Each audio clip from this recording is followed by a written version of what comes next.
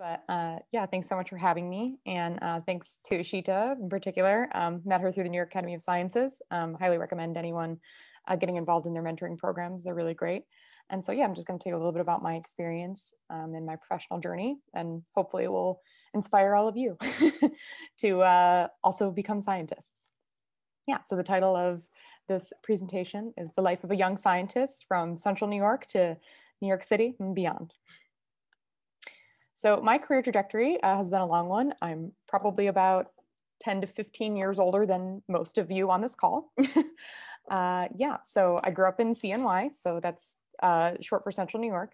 So suburbs of Syracuse. And I went to high school there, go Hornets. So I went to Fayetteville Manlius High School, and then I went off to college in the Hudson Valley, so at Marist College. So it's about, it's in Poughkeepsie, so it's about halfway between Albany and New York City, right on the Hudson River. And then went back to CNY for graduate school, where I got my PhD at Syracuse University. And then after that, went to New York City, so back downstate, and did my postdoctoral fellowship at Memorial Sloan Kettering Cancer Center. And recently, I just got a new job at a contract research organization called Invicro. So it's a Boston-based company, but I actually work remotely. So all the study directors now actually work remotely because of COVID. And I think it's actually going to be the business model moving forward. But the beginning of my journey really started with, you know, a wise man once said, go to grad school, they pay you. So my high school chemistry teacher basically told me that, you know, if you go to graduate school, you don't have to pay for it if you're pursuing a life sciences or hard sciences PhD, and they actually pay you. So I'll get into a little bit of what that exactly means, because that might be a foreign concept to many of you. But yeah, so I want to talk about a little bit what I do. So the STEAM, the S stands for science, and the field that I work in is called molecular imaging. So I just wanted to define that a little bit. It's a type of medical imaging that provides detailed pictures of what's happening inside the body at both the molecular and the cellular level. So many of you have probably heard of, or maybe you've even gotten diagnostic imaging procedures. So if you've ever gotten like an X-ray or a computed tomography, a CT, and even an ultrasound, you know, the kind of the imaging procedure that everybody undergoes when they're pregnant. So that offers pictures of physical structure, but it doesn't really give you what's happening to the biology. Molecular imaging allows physicians to see how the body's functioning and measure its chemical and biological processes in a more specific way.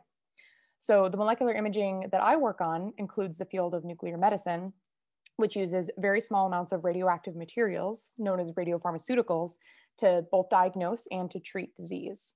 So what that means is basically to do molecular imaging in the sense of nuclear medicine is patients will get injected with a small amount of radioactivity, and that molecule will basically go to the site of disease. So it'll light up, and you'll be able to detect it using these special types of cameras that work with computers, and they provide really precise pictures of the area and the body being imaged. Nuclear medicine can also be used to treat certain types of cancer and other diseases. So not only are there radionuclides that are used for diagnostics in the field of molecular imaging, but there are also radionuclides that can be used for therapeutic purposes as well. So many of you might not know what nuclear medicine really is, but if anyone's ever heard of a PET scan, that's basically what I'm talking about. So in the sense of, if you know anybody that's got a PET scan, chances are they've been injected with basically what's called radioactive glucose. So this is an example of that. So there's two really common types of PET scans. And I'm going to talk a little bit about the different things that I do. But this is an example of a 75-year-old prostate cancer patient. And in the first panel on the left, he was injected with radioactive glucose. So basically what that means is they radio label a glucose molecule, and they inject it. And where it'll go is sites of high metabolic activity. So places where a lot of sugar is being taken up in the body. And oftentimes that can be the site of disease, and the site of, in this case, cancer. And another type of common PET scan is known as a bone scan. So that's where you just inject, like, basically free radioactive fluorine, and that will show intense radiotracer uptake in bone lesions because it will go directly to the bone. And if you combine those two techniques, you can actually, which is shown in the panel on the right and C, you can see both lesions, which are marked by the arrows here. And so this will show both cancerous and osseous or skeletal lesions using these two forms of PET. So the stuff that I work on is a little bit different, still uses radioactivity, still called radiopharmaceuticals, but it's more targeted to different proteins within the body. So basically, a lot of times what will happen in cancer is, you get like an overgrowth of like uncontrollable cellular division, right? And with that uncontrolled cellular division, you can get an overexpression or a high activity of these specific types of proteins that you can target on the surface of cells. So what I'm showing here is basically if you have a low activity, and this is one of the targets that I worked on during my postdoctoral fellowship, if you have low MYC activity and low transferrin receptor expression, will have a low signal on the PET scan. But in the context of cancer, where you're having an uncontrollable cell division, you're going to have a higher activity, higher expression, and therefore you're going to get more of that targeted signal at the site of disease. And you can use that to diagnose and like visualize that within the body. So this is a good example. One of the first projects that I worked on at Memorial Sloan Kettering was actually comparing that traditional tracer that I showed you in the first slide, so using that radiolabeled glucose versus one of my targeted tracers. And this is showing that my targeted tracer actually works better. So basically, this is kind of a busy figure, so apologies for that. But what you can see here is that on the top, so on the left, we have one cancer model, and then on the right is another cancer model. On the top two images is my targeted tracer, and on the bottom is the radioactive glucose. So what you're seeing here is basically there's a lot more uptake of that targeted tracer. So the radiolabeled tracer in each of these types of cancer models, right, compared to the FDG. See how like I'm pointing to the same side. This is the same exact mice, by the way. So these are just imaged at different times in order for like allowing the tracer to decay at different times. But basically what you're seeing here is you're not seeing super targeted uptake, and you can see a lot of background uptake kind of like in the muscle and then in the, excretion pathways and things like that. And in the liver in this mouse in this case. So what you're seeing here, so this is actually like an image of a mouse that I did this scan, and this is the head and this is the tail. So what you're seeing here are actually like tumored animals. And the whole point of the study is to show that there are better tracers than what is generally accepted as like our clinical gold standard. And you can see here that this is actually quantitative, which is particularly important actually in the tumor. So we can see that the targeted tracer does have higher uptake than our fluorinated glucose. So another way that I actually use molecular imaging is not just to diagnose disease, but to also actually assess drug response in therapy. So this can be important because when you're working with targeted radiopharmaceuticals, a lot of the drugs that are out there might be targeting a like specific protein of interest. So what you would be looking for is basically you're going to see that uptake of your tracer in the beginning, but as you go along and drug patients, or in this case animals, you can see that there might be a significant decrease of that tracer uptake, and that's showing that we're assessing our target of interest and we're decreasing the uptake of that protein because the treatment is actually working.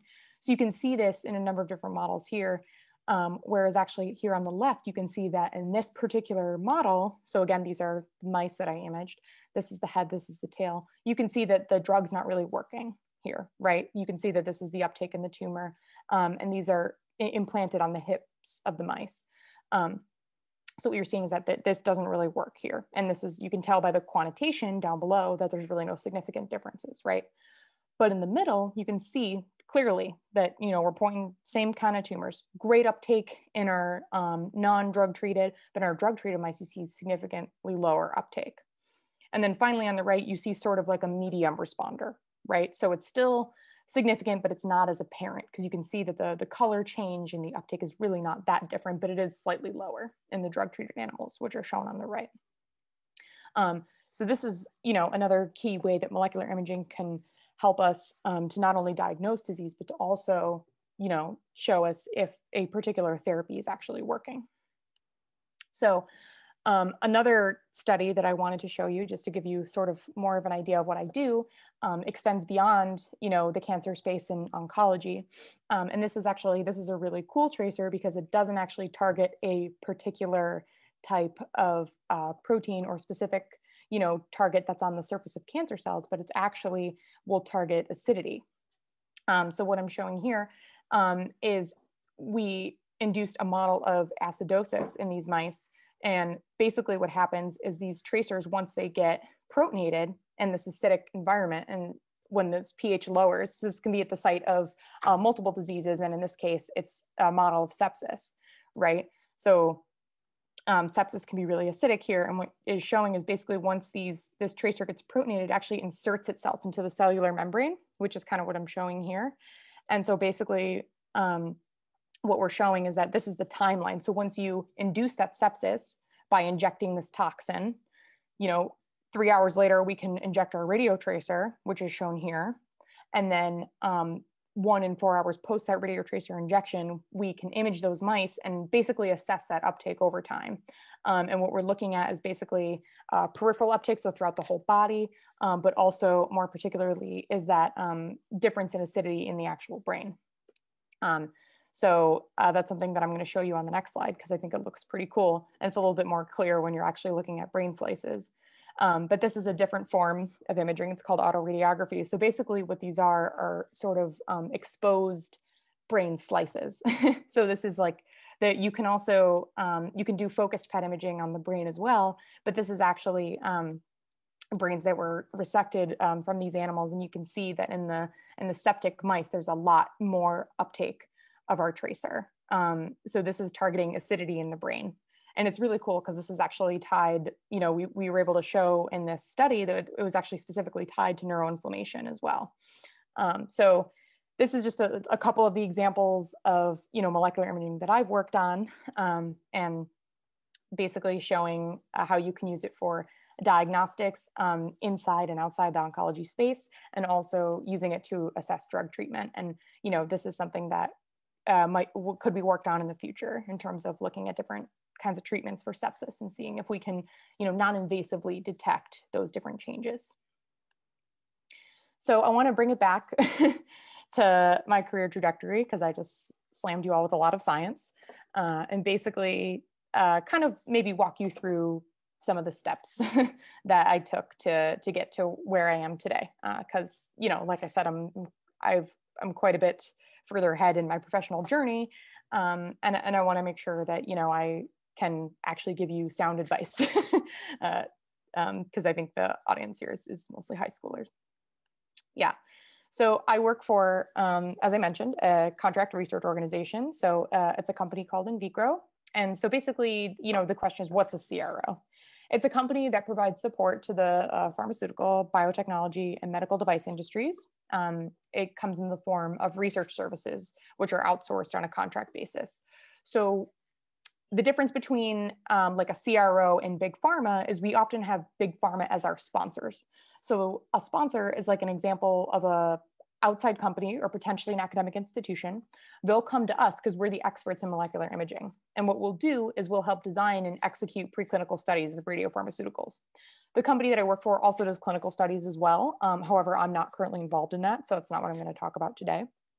And basically my job as a study director is I'm the person that is sponsor facing. So I have the interaction with the sponsor directly, and I ensure all the teams are able to work synergistically. So kind of managing the lab team and the imaging analysis team and the study managers and making sure that everything gets done like on time and in a reasonable time window as well, and making sure everything is done correctly. So basically, I'm kind of responsible as the last set of eyes, for example, that sees the data before it goes to the sponsor. So a day in the life of a study director, lots of meetings. So basically, we're meetings to plan the logistics of experiments, figuring out the costs of studies, things like that. So basically, I'm the type of person, it's my responsibility if I have a call with like a new sponsor, I have to draft a quote to make sure that, we are actually charging that sponsor the appropriate time for all the materials, all the labor, all the analysis, the report generation, all that kind of stuff. And, again, I am the sponsor facing person, so I am the one that's on the calls. I'm the one that has to ultimately present the data and also navigate all the logistics versus the expectations. I do a lot of writing, which, as many of you may find to discover one day in science, this is kind of what the job becomes. So, I used to write papers, now I write data reports. I draft study protocols, and of course, as I mentioned before, quotes to price out studies. And then, another thing, kind of like a part of being, in a big girl job now, is managing, of course. So I'm making sure sort of everybody's on the same page from A to Z. So, it starts with basically that call with the sponsor, figuring out what they want to do. And then I talk to the lab team. So those are the people that actually have, hands in the lab that do the day to day. They're the ones that are going to be doing the cell culture, creating the mouse models, doing the injections, doing the imaging, doing the necropsy, so they can, quantitatively assess the uptake of that radio tracer in animals. So this is like a typical decision tree of STEM students, right? And I guess I should have used STEAM. Apologies for that. This is actually, I forgot to update this slide. But I think a lot of people, they decide what they want to do. If you want to get an advanced degree, chances are a lot of you are going to go to college. I think it's a safe assumption because I think it's difficult to go straight into the workforce if you're interested in STEAM. But after that, a lot of you are going to be like, okay, do I want to go to medical school? Do I want to go to graduate school? What does that look like for me? Do I want to go straight into the workforce, or do I want to go into service? So I kind of want to switch gears a little bit and just give you a little bit of like sort of general advice of how to go about this in, the most productive way possible. And I think it's important to think about, main things of like what matters to you when you're approaching college and or graduate school. So when it comes to science, of course, because that's what I'm assigned to talk about today, what interests you scientifically? Because people always say, the old adage is, you'll never work a day in your life if you love what you do. And, it's true to some degree because, of course, you want to make sure that you end up in a field that interests you scientifically, but it's also something that you actually love doing. But you also want to make sure that it's something that you're good at. So for me, I think it was pretty random. It's not like I always wanted to be a scientist, or specifically, like, it's not like I was like, I'm going to train as a chemist, when I was a kid, or like even in high school, really. I was just like, okay, I like science and I'm good at chemistry, so we're going to start there. And that's okay. And you can like a lot of different things, I think it helps if you start young, and even just going to attending events like this is like the first step to success, to all this stuff. And then moving from there, it's kind of like finding your connections. So where do you know people who are your mentors? And I'll get into mentoring in a little bit too. And then, the personal angle of everything. Do you want to live close to your family? So how important is that to you? I'm from CNY, I'm from Central New York, and I've never lived far enough away from my family where I couldn't like drive to get home. And that was not necessarily the most important consideration, but it was a consideration that ultimately ended up happening. And I don't think I'll ever, like move halfway around the world. I do like being close to my family. And of course, like that comes down to like passion versus placement. Like, where do you see yourself ending up? And like, where will the job take you? So like, for example, the company that I work for is based in Boston. And the only reason, why I was hired for a job that I can work remotely is because of COVID. But at the same time, the way that my job is structured is it doesn't actually entail hands in the lab. So I don't really physically need to be there in order to do my job well. So that's like the case for a lot of people, sort of in the more corporate world. But a lot of times when you're doing science, that's not necessarily the case. So how to choose an effective mentor. So a mentor can be, whatever you need it to be. But importantly, you want to make sure that you have a good relationship with that person, and I think that it's hard to kind of exactly define what that is for you, because I think it's all about someone that you can vibe with, in the sense where you want to make sure that they can inspire you, and also lead you in the right direction, and help you with that training and development. So like, for example, when I was a graduate student, I had, different mentors back then because they taught me how to do research, right? So that's kind of like how I learned it. Like I had older graduate students in the lab before they left, they showed me the ropes, and they were also able, because they were, a step ahead of me, they were able to give me like career advice along the way. And, I think it's important to have, to never stop being mentored. You know what I mean? Even like people that are really well established, like in the field, they still have mentors. It's important to have someone, steps above you, professionally, that can like train you to be the best that you can be, and to, just to give you advice on the next steps. So, you might be like, okay, well, what do I do? Like, what's the first thing that I do? What's an effective protocol for career planning? Well, I mean, there are a lot of different things you can do, but, there's a more systematic way of looking at it. You can just apply for jobs, and that likely might not get you very far. Maybe it will. It all depends on you. But I think a couple things that are good to do are to do like an honest self-assessment, and also do like a deep dive and figure out like what your skills are and how you can develop them further. And then also do a more productive career, exploration. So I'll get into all of those. So a self-assessment is an interesting thing. And I like to teach people this, especially when I get into mentoring, sort of like the first thing that people can do, to sort of like figure out what their needs and goals are, is to do a SWOT analysis. So it sounds, intimidating, but it's not. It's basically what SWOT stands for is strengths, weaknesses, opportunities, and threats. So let's say, for an example, strengths. I am good at public speaking. Weaknesses. Sometimes I can be too focused on one task, where it can take me into a time sink, or like a time waster. Opportunities. I'm trying to think for an example. When I was in my postdoc, a good opportunity for me would be like to apply for a grant.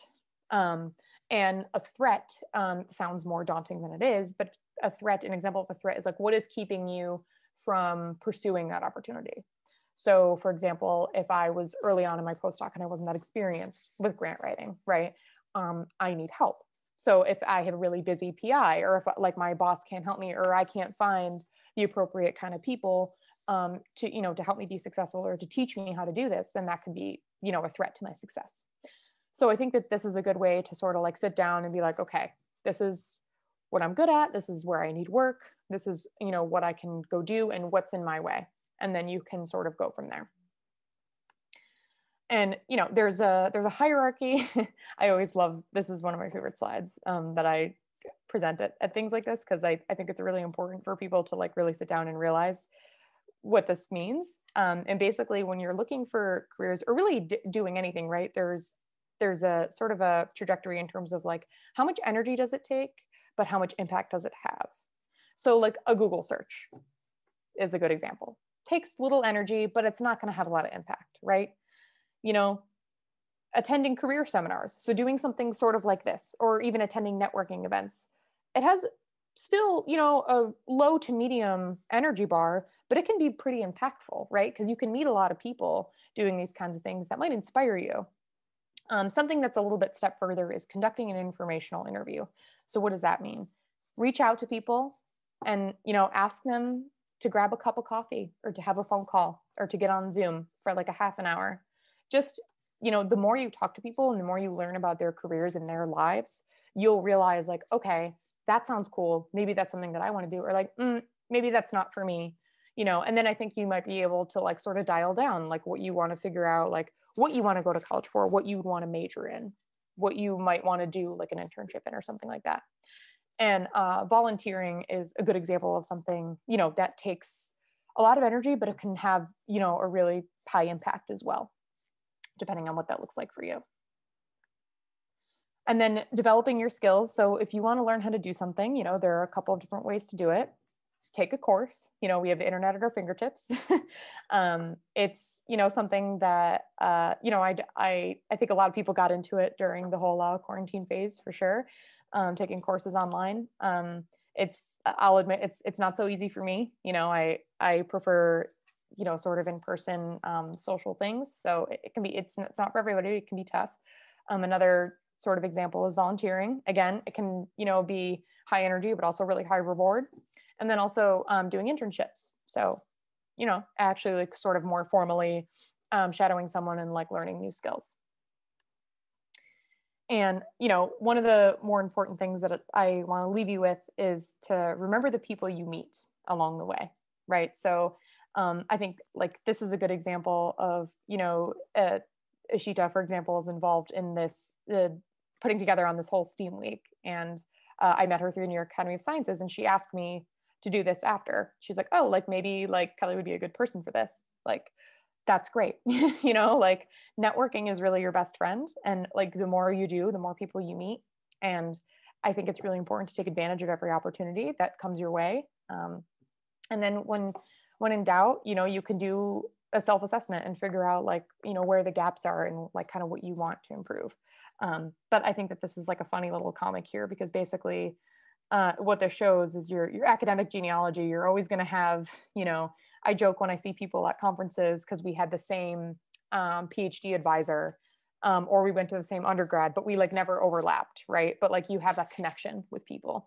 And even just, you know, using that connection in order to like basically network and, you know, meet more people, and that person can introduce you to this person and whatnot. And just, it starts the whole train, and it's really important. And I think that like building those relationships is really what makes you successful. So the take home messages from all this is that everything takes a lot of time and training. So particularly in science, that can be not necessarily a roadblock, but it can be a little bit discouraging for people.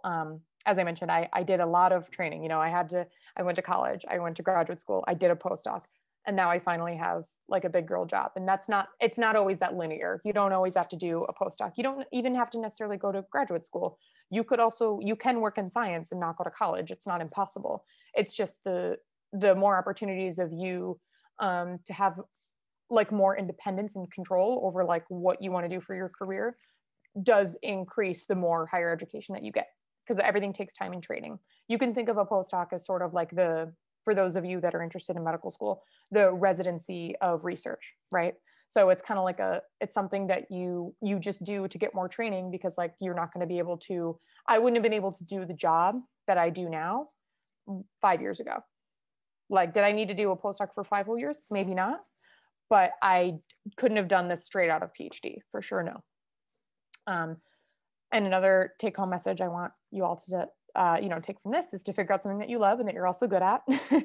And, you know, of course that's going to take time. You're all young, you know, doing an honest self-assessment can really help you figure out what that might be. Another kind of plug for professional development that I think is important is look up what an individual development plan is. And it's something that will basically really force you to list out your goals. And, you know, follow up with those who participate in STEAM Week. You know, you're more than welcome to add me on LinkedIn, or the organizers of this can provide my contact information. Like, you feel free to email me after if you want to chat or, you know, learn more about my trajectory, or if you need advice on something, I'm more than happy to help any one of you. Yeah, so thanks for listening. And so I wanted to leave the last 15 minutes for any questions that any of you may have. Yeah, so we actually do have quite a few that I'm going to try to get as much as we can get. Should I stop sharing? I think there was actually one person who wanted to ask about a slide. So I think towards the beginning, so before the mouse imaging slide. Oh, so my poster stuck to my water glass. Yeah, sure. Okay. Where am I going? I think it was back to before the mouse imaging slide. Okay. There was, I think someone was confused on the abbreviations. Oh, sure. Yeah. I think this one, or yeah, I think it was this one. I'm not sure. They said, or someone asked about the abbreviations on the slides, but I think those are it. Is it this one? It was this one. Yeah, it was this one. Okay. So yeah, so I didn't go through these because I didn't want to dive too deep into it. But basically, what I'm showing is so MYC is the name of a protein. I didn't edit these schemes to make them simpler. I probably should have in hindsight. But basically, what this is showing is when you have a low copy number of MYC, you're going to have a low copy number of this protein that's downstream, and this is transferrin receptor. And you're going to have low transferrin receptor expression on the surface of cells. So this is a cytosol, this is extracellular space. And if you radial label transferrin, that will attach to that transferrin receptor on the surface of the cell. And what I'm showing here is in the context of cancer, you're going to have a really high expression, uncontrollable expression of that MYC protein. And therefore, that's going to trigger basically the whole type of trajectory in the sense where you're going to get that overexpression of that and more uptake of that targeted radiotracer on the surface of cells. Thank you. And all right, there's, oh, okay. I think I'll just start off with whatever I have on the list. Okay. So what do you think would be the best part of your job? The best part of my job? I love planning studies. It's really satisfying to, and also I would say, even though I'm very new at my job, so I haven't really been able to fully lead this because I'm still in training mode, but really delivering like a fully finished, like really nicely put together, like report of data, like to the sponsor and being like, yes, this is what we did. Like, this is what makes sense, like, let's talk about science. It's just, I don't know, that I guess the planning and also like sort of like the reward at the end of a study. And basically in the sense of like really, really neatly organized data presented to the sponsor, I think is the best part of my job. Man, that sounds so cool. And then also people were asking about, do you have any tips on getting internships and about which grade should you start looking for them? Yeah, so I mean, that depends on what you want to do. Are you all California based? We are California based. You are California. Okay. Yeah. So yeah, so I mean, it depends. You can just like look up things really in your area. I mean, I'm trying to think of like an example. At my current job, I don't know if we would take high school students, but at where I used to work at Memorial Sloan Kettering, they do take summer internships of high school aged kids, actually. So I would just look up anything that like might be in your area. I think it helps to maybe know, some older people that are like that like maybe like work at a college, or like maybe like someone has like a parent that works at a college and they might have more information on something like that. And you can find out like sort of what exists in your community, because you can start as young as they'll take you, because I think that like New York City is also a special place, right? Because I think they do like, I haven't done any specific like outreach, but I know that there are programs that exist that do there as well. And I'm sure they are in parts of California as well. Thank you for the information. And so I think someone asked if you could elaborate on how to get paid for going to graduate school. Yes, this is an important one. And I want to sort of, before I talk about this, it comes with the caveat that a PhD is not always free. This is like specific to like the life and the hard sciences. Basically, if you go to grad school for biology, chemistry, physics, things like that. But I know like a lot of people that if you have to get like a doctorate in a lot of medical fields, like, well, of course, an MD isn't free unless you get a full ride or something like that. But like a doctorate in nursing or something like that, you usually have to pay for something like that. But typically research degrees they're involved in the sense where if you get accepted into the program, you have like protected time where you will be offered like a teaching assistantship. And if that doesn't exist at your school, then usually the only people that will be allowed to take students, so like professors that will actually have a lab and a functioning lab, they have to have funding in order to take you, because they have to be able to pay you in order to do that. And the school will work with you and make sure that like you get paid either like from a grant or from a teaching assistantship or sort of separate external research assistantships. So it's a whole you know, it's a whole kind of complicated world, but you know, when it comes down to the time of actually, you know, applying, remember me and reach out. And I'm happy to get into more specifics, because it's, the problem is that it's different for every program, but it should be real for like any like research degree in sciences. Oh, wow. Oh, imagine being so complicated. All right, I think I had another question. So what degrees did you have to get your job? What? Oh, what degrees did you have to get in order for you to be a study director? Yeah, so I have a PhD in chemistry, and yeah, so like I said, I don't think that not everybody needs to do a postdoctoral fellowship to go into pharma. It's not necessarily a requirement. It all depends, but for me, like I felt like I was going to benefit, and I did benefit from additional training. So like I kind of call it, like I said during the presentation, like the residency of research. So it's sort of like after you go to medical school, you don't just get to jump in and be a doctor, right? Like you're not like in charge of stuff. Like you get to like, of course, practice medicine, but it's not like you're not the attending. You know, if anybody watches any doctor shows, you know that there is like some kind of like hierarchy in it, you know? So like I'm able to be like a study director because I have, you know, 5 years plus the 4 years of grad school like under my belt as experience. So I guess over the course of these years of experience, what was the funniest thing that happened during your job? The funnest thing that happened, or funniest, or funnest? I think it says, what's one funny thing that happened during your job? Funny thing that happened during my job? Like my current job? Or I would assume so. Oh, okay. Specify. Yeah. So what's one funny thing that happened? Well, actually, I mean, a funny thing that happened is I actually ended up working at the same company that one of my former colleagues used to work at.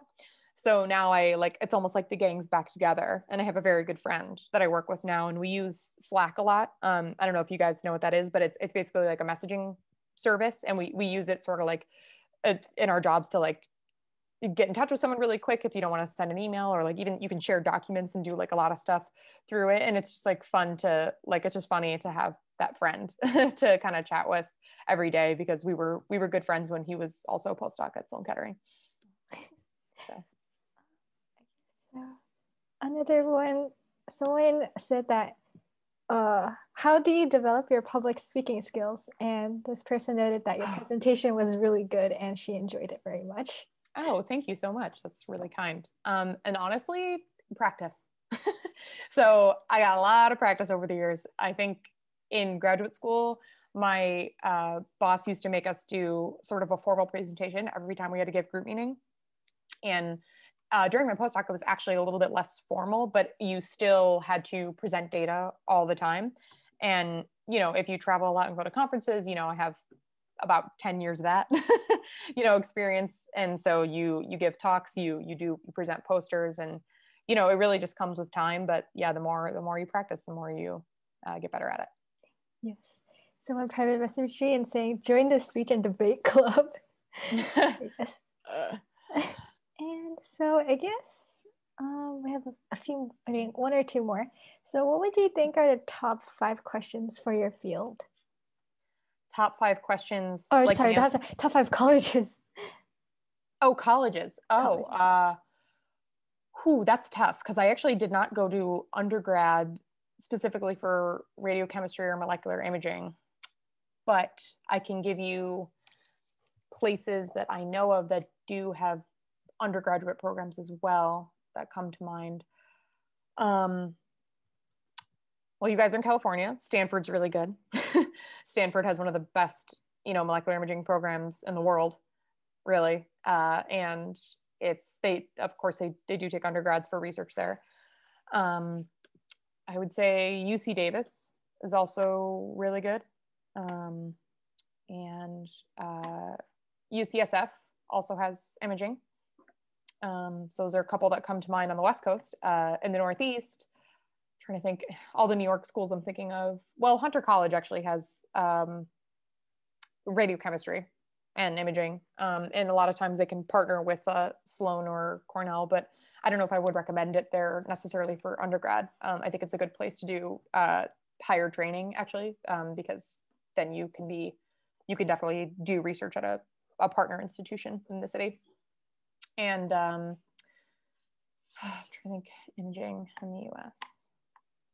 Pittsburgh has a pretty good chemistry, and they also have imaging capabilities there as well, I would say. It's the University of Pittsburgh.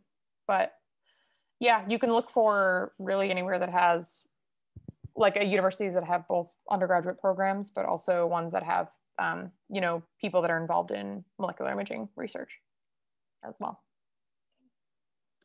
And so last question of today, I'm sorry for everyone that I don't think we got through everything, but if you could tell one piece of advice to your high school self, what do you think it would be? Do more stuff like this. Really. You guys are doing great. Truly, because in high school, it's not that the opportunities necessarily weren't there, but I wasn't seeking them out. So I think that, I turned out okay. I've had a successful trajectory, for the most part, but I think that, the younger you start, the more potential you have. So, great work to everyone that attended and organized this. You're all killing it. So. Well, with that being said, I'd like to thank you, Ms. Kelly Henry, for joining us today and for giving this lovely webinar. Yeah, thank you for inviting me. Thank you.